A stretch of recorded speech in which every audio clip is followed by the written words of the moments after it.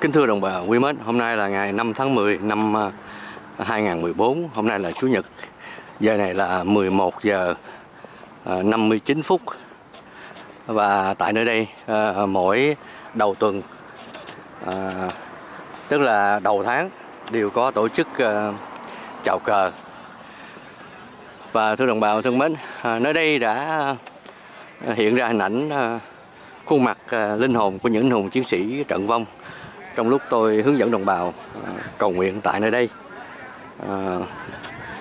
Cách nay khoảng 5 năm về trước, và chúng tôi đã tường trình trên 5 năm nay về những sự việc vô cùng quan trọng này. Và ông bà tổ tiên Thánh thần Việt Nam chúng ta cùng hàng triệu linh hồn của những anh hùng chiến sĩ trận vong đã nhiều lần hiện ra và kêu gọi cũng như ra lệnh cho đồng bào chúng ta hãy tập hợp tại nơi đây thường xuyên để cùng nhau biểu tình và cũng như làm việc giải tán thế giới cộng sản, và nhất là ở tại Việt Nam cần giải tán thế giới cộng sản gấp.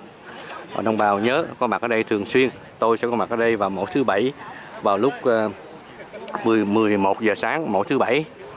Còn những ngày khác thì đồng bào hãy lo thu xếp cho gọn gàng. Một lần nữa tôi tường trình ngày hôm nay tại tượng đài chiến sĩ Việt Mỹ.